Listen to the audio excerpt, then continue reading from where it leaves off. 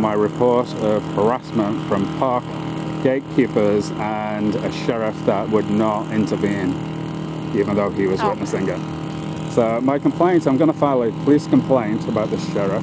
I need to know his badge number, I need to know all his details. I'm going to file a police complaint about him to the law enforcement department. So I need all the information that enables me to do that. I can get this information over to my supervisor, and typically how it works is I give my information to my supervisor, and then they contact that officer's supervisor for you to be able to file that complaint. Yeah, so I'm filing a police complaint, so they need to document this incident, because I will be filing a police complaint about this police officer's lack of intervention. When I was calling for help, he just stood by and did nothing, and then he facilitated ongoing harassment by not intervening when they were being rude to me. Okay.